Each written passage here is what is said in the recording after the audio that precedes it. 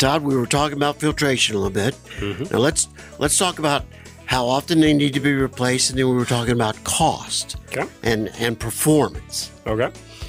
Again, filter is about airflow and about catching particulates to keep the air clean. So here's the challenge with respect to, we'll talk about cost in a second, with respect to how often to change your filter. Okay. The vast majority of air conditioning systems in Arizona have undersized filter grills.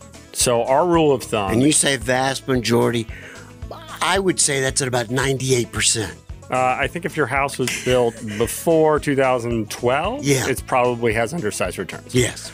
So the rule of thumb that we say is that for every ton of air conditioning, right, if you have a 5-ton air conditioning, you should have a bare minimum of 200 square inches of filter grill. So that would be 1,000 square inches, right? So you would need two 20 by 25s, 20 by 25, obviously 500 square inches of filter grill.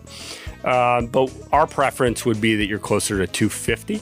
Right? Okay. So more like 1,250. And so when we design air conditioning systems, we put a lot of surface area, a lot of filters in the house. So depending on the size of your equipment, it's gonna depend on how much surface area you need.